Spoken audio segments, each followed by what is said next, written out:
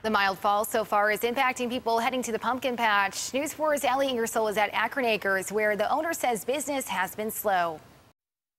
This patch here is filled with hundreds of perfect pumpkins waiting to be picked, and the owners here at Akron Acres say the weather is finally working out and people are ready to head out here. Good morning. Welcome to our farm. Andy and Marilyn Kelkenberg welcome nearly 20,000 people to their family farm each year. It's getting more popular. I mean, every year we see our business growing, but I think the people like to be able to come to the actual farm where they're grown.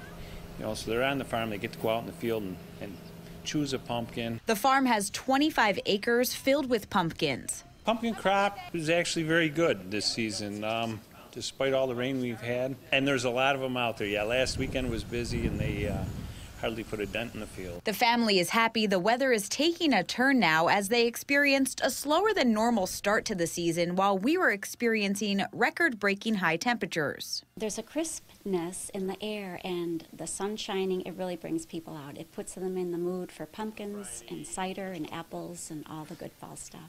The Kelkenbergs say they're looking forward to welcoming fall weather and even more people out to the farm. It's a family tradition for a lot of families. Everybody likes to come into the shop and take a piece of the farm home with them.